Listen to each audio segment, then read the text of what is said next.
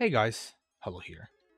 Recently there's been rumors about a Zenny exploit going around, and thus this would be explaining all the recent spikes in Soulcash rates as well as elevated brooch prices. Well, fear not, for I am here to explain the recent events in the community. Soulworker historically has terrible anti-cheat on every server. For some reason, some stats like attack speed and movement speed are stored client-side as well as stamina consumption. With the right tools, one could have had access to some cheats. As you can see, a certain individual has been offering to sell cheats on their Discord. The most important takeaway from this is the promise of farming an egregious amount of energy converters, akashas, tags, and zenny. Through a process of elimination, we can deduce that this exploit involves running the old Souljumper event map and thus some version of teleport. So how can you prove this?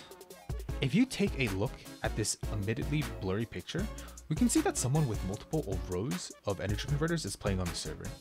We know that this server is the global server because of the fact that the bank and inventory tabs are in English with a font matching global server, as well as an LF reset ticket, thus ruling out an image that is from Gameforge.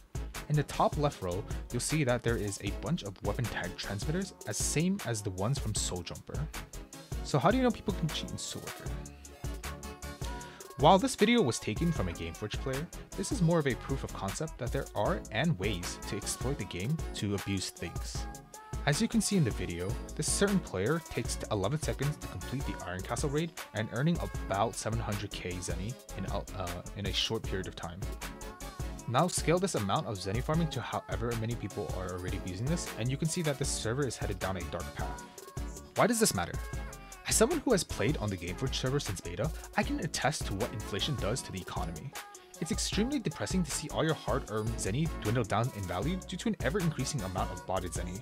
Due to the large influx of money entering the economy, players will have more and more money to buy items from the market and players, and thus driving up the prices for new ones. However, this will also affect endgame players because they'll never be able to match the amount of botted Zenny and always just be falling behind. This is also a big middle finger to those who have chosen to top up in the game.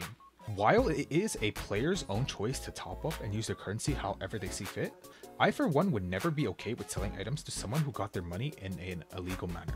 This will most likely de-incentivize people from spending more than they need to. For a free-to-play game like Soulworker, the game depends on people who top up to pay for the servers. And if you look back at the picture, you can see that the prices are pretty high at about 250 euros, give or take a bit. And it seems like that this isn't geared towards the average player, but rather those who are already spending. And thus, players will choose to not spend anymore because they don't need to. What can we do about this? Due to how long this has been going on behind the scenes, a rollback will be impossible due to how long it would have to roll back. Lion Games can easily check logs of a specific player and see what they're doing, but this becomes less feasible when it comes to checking the entire server. While I don't know the specific tools that the devs have access to, I cannot imagine that it would be too difficult to filter out those who access the Souljumper event map after the event ended. After somehow restricting the use of this program or any abusable areas, a Zenny sync would be needed to be implemented into the server. Gameforge chose the Soulworker event to drain the excess Zenny by convincing players to waste their Zenny on event items for rewards such as energy converters, dyes, and terror brooches. I would really like to see LG do something like this.